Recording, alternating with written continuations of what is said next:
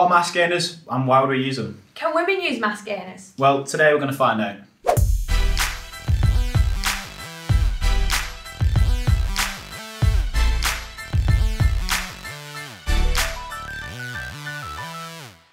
So welcome back to the MYOBAND channel. I'm Beth, he's Jack, and today we're at the Bespoke Fitness studio in Wigan. We're going to run through Hulk today, so it's MYOBAND's mass gainer product. We're just going to understand a little bit more about it. But after the video, if you've got any more questions, drop it in the comments below, we'll be sure to get back to you. So Chi, go and tell us a little bit more about Hulk. Sure. So, some of you may not know Chi, give us a bit about yourself. Hi, I'm Chi, I'm the founder of MYOBAND and the Innovation Director, and today I'll try and answer as many questions as you have. So, well, what's it all about? That's a good question. What is it all about? I mean, the thing is, it's a mass gainer, but what we have to understand is there are different mass gainers on the market, and with mass gainers, they can be quite varied in terms of, are you looking for a lean mass gainer or are you looking to just gain size? Which end would you say this falls on? Yeah, so that one, the Hulk product is actually more geared towards the lean side, so you lean bulk up. So really, I think it's more suited for people who are looking to gain the lean mass in terms of muscle. And in a way, muscle is actually heavier than fat. So that's, as you know, Jack, so in a way, that's what we want to create, a more kind of a lean mass gainer for muscles. So if you're looking to just really kind of just gain size, then you would kind of plummet as many calories down as possible, whether it's sugar. Exactly. So in a way, when I was creating the product, what I wanted to do was keep it really simple. So it's not packed full of sugar, like exactly, yeah. As a matter of fact, I think you can tell. Like, I think the chocolate there, and they have the separate sugar content. Yeah. 3.5 grams. And what's yours, Beth? 3.45 grams. Yeah, so they are slightly different because of the flavours. Yeah. So with the Hulk, it is a very low sugar mass gainer.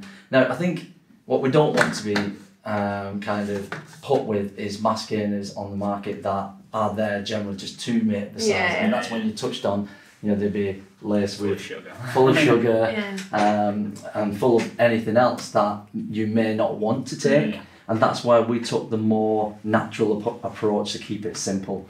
Can ladies take it? Very good question, Beth. In a way, what we have to do is, number one, when ladies hear mass gainer, it's not really what they want to do, but you have to kind of get behind that and really say, what type of mass are we looking for? Because we all know the more muscle we put on, they act as almost a furnace for your body to burn fat naturally. Exactly. So we're actually burning more fat when you've got more muscle. So, and building muscle is, we all know, is very difficult. So you're not going to be turned into Hulk. No. We wish it was that easy. we wish it was that easy, but unfortunately it's not. So what we have to do is kind of let women know as well that in the product, when you're going for a mass gainer, don't be afraid of the actual name. I mean, the name itself, Hulk, isn't it? It's geared towards kind of like a big green monster. But in essence, really, what the Hulk is actually made of is protein and carbohydrates. And what we wanted to do was really kind of get the best protein and the best carbs in you. And talking about carbs first, so we all know that the carbs that we need, obviously, if you're training and increasing your physical activity, then it's going to deplete your energies very quickly.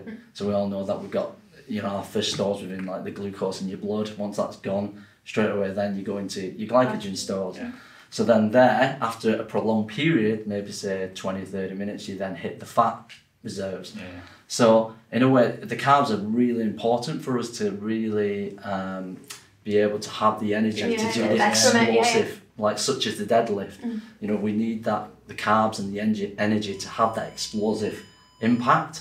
And that's why we really kept it simple to have as high protein and as high carbs as we could get. So it's perfect for after a workout then, It is, it's a perfect after a workout. Certainly don't drink it during.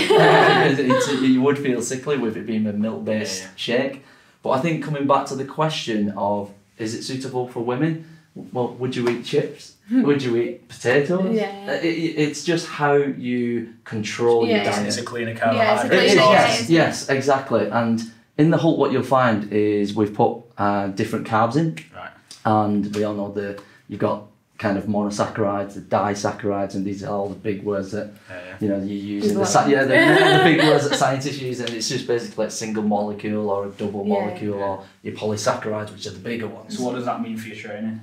So what is it? Good question. And in a way, what you want from the training is you want carbohydrates after your training, so you replenish your energy. So in a way, you want carbohydrates which are immediate. You want them to kind of a medium and a lot more kind of a long term. So that's what. So when we come back to when you say a monosaccharide, that'll give you instant energy because it doesn't need to be broken down. It goes straight into your body when you need it. So you're not going to get your lethargic feel after a training session. But then you also want to stagger it where the actual energy replenishment is slow release. So then you go into your disaccharides and then your polysaccharides, which are very important to give you that energy throughout the day. Exactly. So then obviously when you come to turn up the next day, whether you're doing another workout, then still got energy. Exactly, So I think for the women's side, I think that you have to kind of see it as not a mass gainer, but it's actually just carbs and protein. So it's depends on which you use it as well. So yes, exactly. What would you recommend for a male, for example? It would depend on your physical activity and also really kind of what your diet is. So a good way to kind of look at it is when you're eating foods, you know, you're looking at with protein, we always used to say it's like I think the guidelines are 0.75, but that's someone who doesn't train. But for carbs, it's much higher. So carbohydrates. So for example, if you're working out, you could be anywhere between 5 and 7 if you're doing an hour's training. Anywhere between an hour and 3 hours training, then you would need to up that. So maybe 6 to 10. When we say 6 to 10 grams per body weight kilogram. So you can see how much bigger it is. It's a lot more. And then obviously if you're doing like over 4 hours, like ultra marathons and marathons, then you're looking like between 8 and 12. For a food source, it's hard to get that much. It is, yes. And the food, like, can you imagine eating, 12 That's grams? That's the main thing. You struggle to get so much food in. So it's a lot. If you think about it, like if you're 70 kilograms, like a average male, then you've got to eat 12 grams times 70. And that's why in a way the mass gainers are great for you to enjoy, but at the same time get those nutrients in your body. Easier. So then I hope that answers your question, because really I mean, like I said, the name doesn't really help, but just kind of get past the name, stereotype, the stereotype. Makes sense. So then what we did was introduce the protein, because we all know protein's super, super important for recovery. So then what we've done is we've also staggered the protein, so you've got the whey protein in there for fast recovery, and then you've got your milk protein and your casein, which is more the medium to slow. So the whole process is actually a sustained process. So the casein, could it use before bed or? You can, yes. But depending on if you're looking to just recover overnight, then you're probably best going for something like a product like the Oblivion, because you don't want any other calories. So with the Hulk, it's best really straight after your training session to kind of get your energy back up. It's going to keep the protein. Exactly, because if you're going to take it before bed, then there may be a chance that your body may take the carbs and convert them into fat. So that's why it's all about the timing, your diet, and how much you take of it. So I hope that answers your question as well too, Jack, like how much. I mean, it's not a straightforward answer. Everyone's different. But everyone's different, But most males average is 2,500 calories. And we tend not to say how much percentage should be carbohydrates, because it could throw. It's like 280 calories per serving. Exactly. So it's all about looking at the nutrients rather than the percentage of what your calories you should take.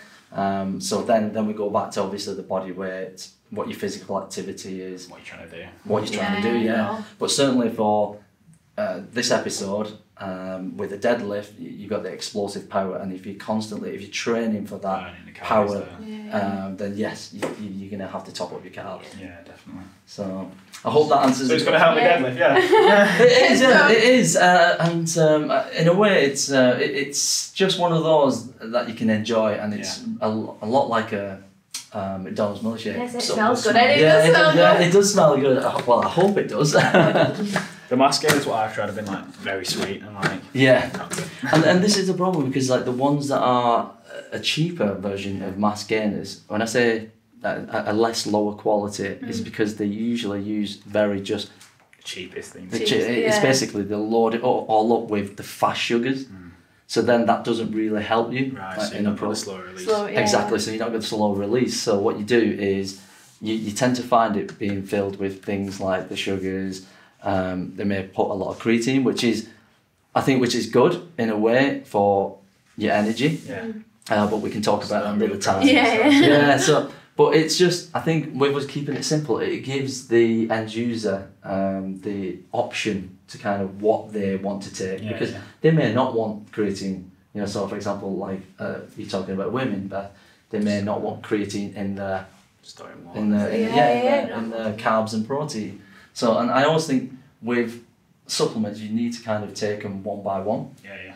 Because you really want to kind of get the maximum from a particular supplement before then looking. To add other things. Yeah, add other So things. no creatine in this now.